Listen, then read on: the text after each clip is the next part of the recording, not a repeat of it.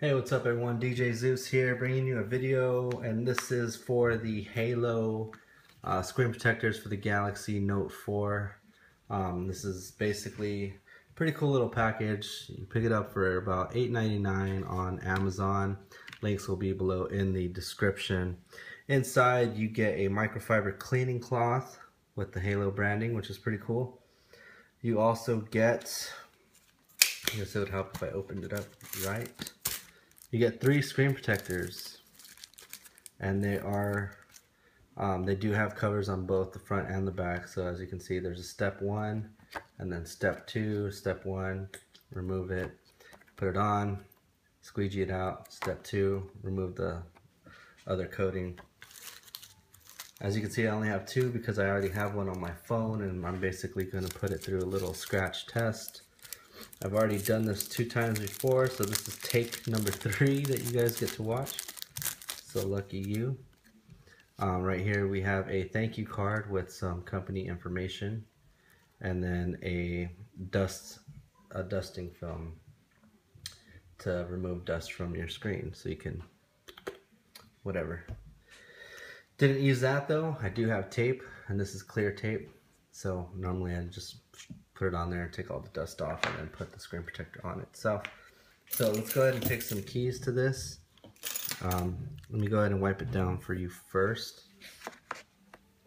Reason I'm using a piece of white paper on the back so that the reflection of the light that I'm using doesn't interfere. So go ahead and use that.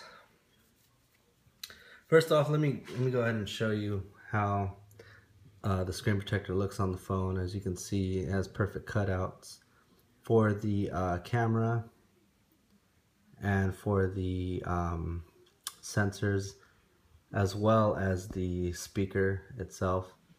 And there's no haloing around the edges, which is really cool. So it doesn't go 100% clear from left to right or 100% clear from top to bottom, and that's because, you know, the curved edges. For those of you that may not know, the Note 4 screen has curved edges around the edges.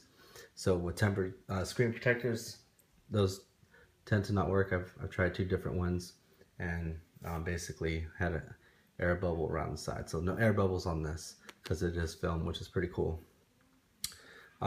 Clarity is there. Let me go ahead and show you a picture before I do the scratch test again. Now mind you, just like I said before, this is the 3rd time recording this video. So I have scratched it twice before, and there is still clarity on here. So let me go ahead and show you a 4K image here. Let me turn this off so hopefully you can see it a little bit better. So as you can see, it is still clear. Mind you, I am recording this with a iPhone 6 Plus, so anyways, clarity is still there. I gotta get the angles on this perfect.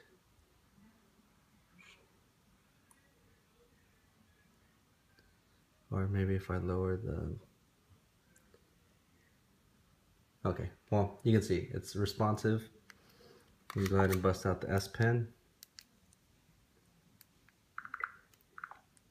And I'll show you that the S Pen is still working, it's responsive. So no issues there.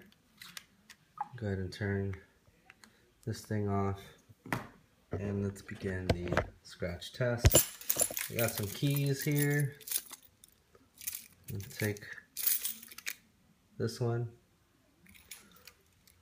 same one.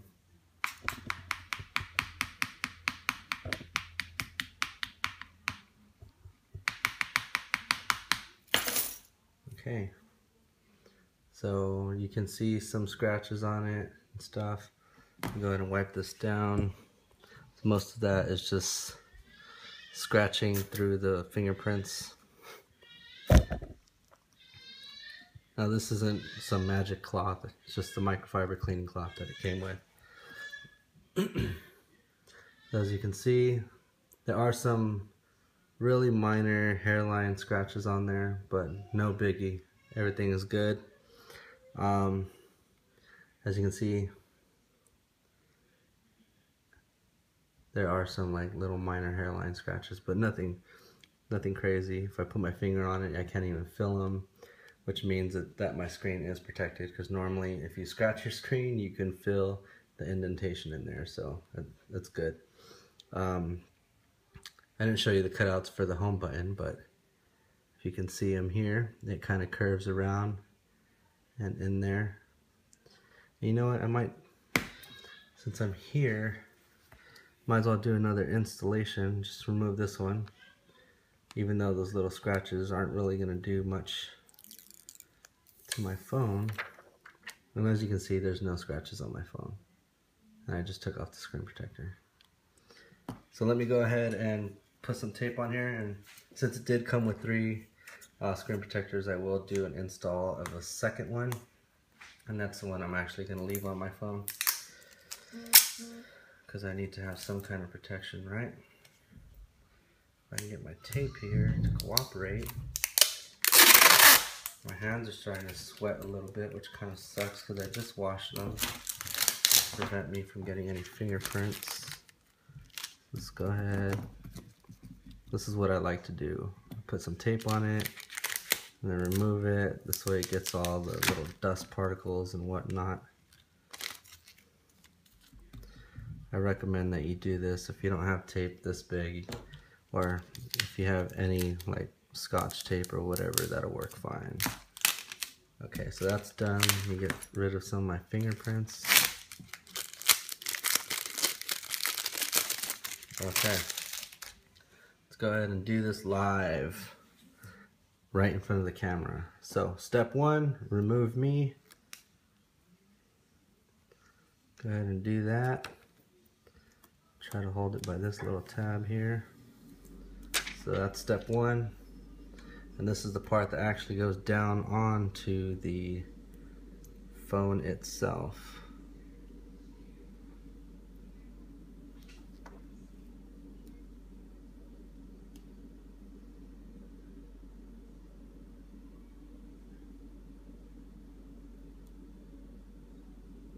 It's kind of hard to see from this angle if I'm getting around the home button, but I think I got it. As you can see, it is starting to take over. All I gotta do is squeegee this stuff out. It doesn't come with a squeegee, which kind of sucks, but it's all good. Turn this off real quick so I don't have to worry about that stuff.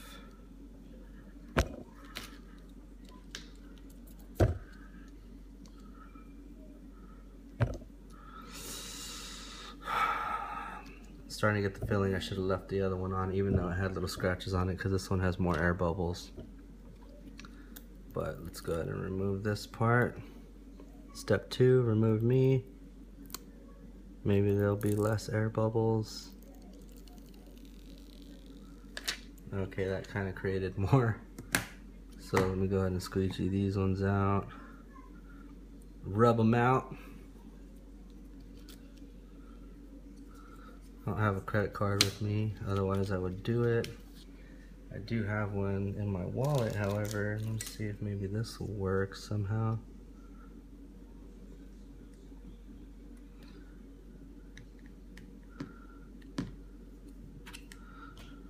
Yeah, it has a flat surface, so why not?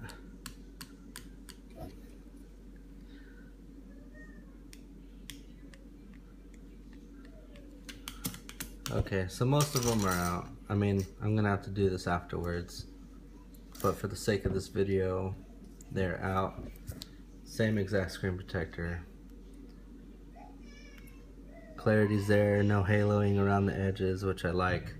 If you found this video helpful or useful in any way, go ahead and give me that thumbs up. As always, hit subscribe.